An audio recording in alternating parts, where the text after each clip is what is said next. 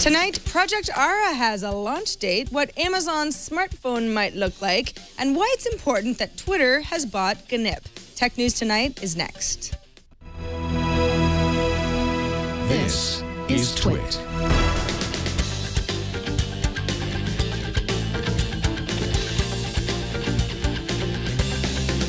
This is Tech News Tonight, episode 66 for Tuesday, April 15th, 2014. This episode of Tech News Tonight is brought to you by lynda.com. Learn what you want when you want with access to over 2,400 high-quality online courses, all for one low monthly price. To try it free for 7 days, visit lynda.com/TN2. That's LYNDA.com/TN and the number 2. I'm Sarah Lane, and let's get right into the tech feed. Google's Project Ara modular smartphone has a launch date. Ara leader Paul Eremenko told an audience at the first Ara Developers Conference at the Computer History Museum in Mountain View, California, that the model is scheduled to go on sale in January of 2015 for around $50. It's dubbed the Gray Phone, and it's Google's first version of its ambitious Project Ara plan that allows people to swap out physical components quickly and easily.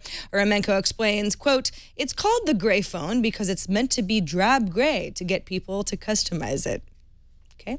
More details have emerged about Amazon's upcoming smartphone. Last week, the Wall Street Journal reported that the company's phone will be announced in June and released in the third quarter, and that the phone featured a glasses-free 3D interface. Today, Boy Genius Report published what it claims is prototype photos of the unreleased device, and that a second entry-level device will also feature lower-end specs and launch time sometime after this time.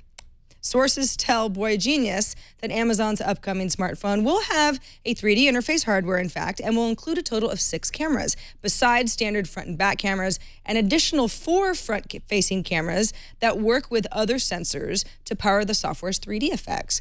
No word on a name for this fancy phone yet, if indeed the prototype pictures are to be believed. Well, Roku is firing back at Amazon's Fire TV, or at least catching up, with an update for the Roku 3 that adds new voice control features to your TV via the official Roku iPhone app. Previously, voice controls were only available via the company's updated HDMI Roku stick. Now, Fire TV bakes voice navigation right into its remote control, and the same feature via an iPhone app might not work as seamlessly, but Roku says the update should roll out to everyone by April 22nd, and you can see for yourself. Yahoo's latest earnings report is in, and the company pulled down 38 cents per share on a $1.087 billion in revenue, which is on par with analysts' expectations. Revenue from display advertising was up 2% compared to a year ago. Search revenue was up 9% to $444 million. Yahoo also announced that it had 430 million mobile users, which is up from a previously reported number of 400 million. However, the real fun is happening at Chinese Alibaba Group, 24% of which is owned by Yahoo, so they report the earnings. It saw revenue rise 66% to $3.1 billion, with a 110% increase in net income for the fourth quarter to $1.4 billion. Now, like we told you last week on Tech News Tonight, today is the day for mere mortals such as ourselves to have a chance to buy Google Glass if we were not already explorers. The one-day-only sale is Google's way to get Glass to the masses. No word yet if they sold out or how many were in fact offered. But hey, if you have $1,500 laying around, I say go for it. Coming up, not to be outdone, Samsung files a patent for a Google Glass-ish earphone. And next, I'll be chatting with Lauren Hawkinson from GigaOM about the importance of Twitter buying Gnip. But first, let's take a moment to thank lynda.com for sponsoring this episode of Tech News Tonight. Lynda.com offers thousands of online video courses, software, creative, business skills, whether you want to learn about the latest software applications like Lightroom Mobile, or how do you build your own iOS app? Maybe you don't know where to start. The features and functions of Google Glass, it's all there. With a lynda.com subscription as a member, you'll receive unlimited access to the entire course library. You'll learn from top experts. All of the courses are high-quality productions, not homemade video junk that you find on YouTube. This is good stuff. You might have 15 minutes, you might have 15 hours, but either way, you can learn at your own pace on your own terms. When you finish the course, you even get a certificate of completion, which then you can publish to your LinkedIn profile. It's only $25 per month for access to the entire lynda.com course library. Or for $37.50 per month, you can subscribe to the premium plan, which also includes exercise files. You can try lynda.com right now with a free 7-day trial at lynda.com/TN2. Access the entire library, over 2,400 courses, all free, 7 days. lynda.com/TN2. And thanks to lynda.com for sponsoring this episode. All right, joining us now is Lauren Hawkinson, a staff writer over at Gnip. Hey, Lauren. Hey, Sarah. How are you? I'm fine, thank you. How are you? Doing well. So let's talk a little bit about Twitter's latest acquisition, a company called Gnip, G-N-I-P, which has access to Twitter's full fire hose, and not that many companies do, correct? Yes, actually, it's one of only 4 companies that still has access to Twitter's Firehose feed. They're able to package and resell that data. The only other companies that are actually able to get this data are DataSift, Japanese company NTT Data, and Topsy, which was actually acquired by Apple earlier this year for $200 million. Now, does this seem like some sort of a defensive move if Topsy is now owned by Apple and has the same access that Gnip has? Does Twitter feel it needs to compete with Apple, at least on some data par? Absolutely. I think that a lot of this is Twitter's kind of counter move in terms of, getting access to this data. They've really curbed how many companies are able to have access to this.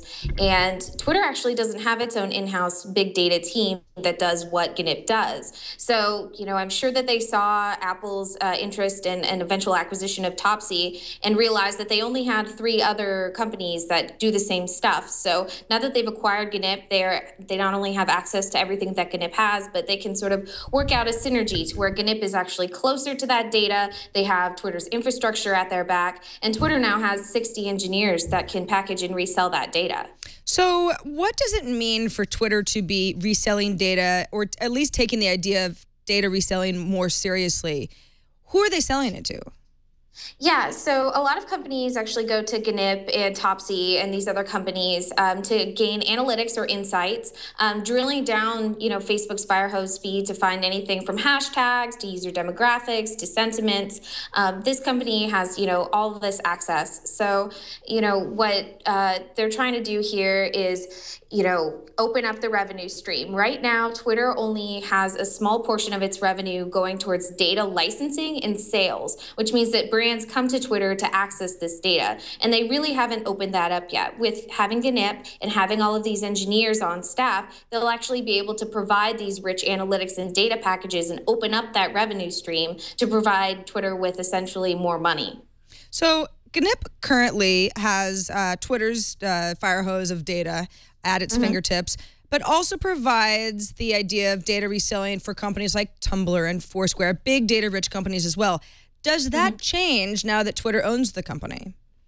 I don't think so. I don't think that Gnip is actually going to cut off any of its, ties to those companies. I think that it's actually in Twitter's best interest to keep fostering those. It's one of the reasons why you saw Gnip initially say, we're standing on our own. This isn't a huge thing. We're going to continue to do what we do because honestly, those companies want to give Twitter money for the data that they have. And as a result, the more sophisticated that data gets, the more the bigger volume that data is, they're able to charge more money for it. So, you just get another happy customer. Lauren Hawkinson, staff writer over at Gnip. Thanks so much for shedding a little bit more light on what this acquisition means, and tell folks how they can keep up with your work online. Yeah, absolutely. So gnip.com, and feel free to follow me at @LHawkinson on Twitter. All right. Thanks, Lauren. Thanks, Sarah. All right. Finally, it looks sort of like Google Glass without the glasses part anyway. I'm sure that's one reason why Samsung is calling this the earphone. It's a device that attaches to your ear. It has a prism display, a microphone, and a front-facing camera. Now, the company filed for a patent application with the Korean Intellectual Property Office earlier this month. No word yet if this earphone is going to be using Android or Samsung's own Tizen software. Let's see. interesting nonetheless. And that's it for this edition of Tech News Tonight. Subscribe to the show at twit.tv/TN2. Write us at TN2@twit.tv. Those always sound a lot alike, but they're two very different things. Don't miss our morning news program, Tech News Today, tomorrow and every weekday at 10 a.m. Pacific, 1 p.m. Eastern. I'm Sarah Lane. Thanks for watching. Bandwidth for Tech News Tonight is brought to you by Cashfly.com.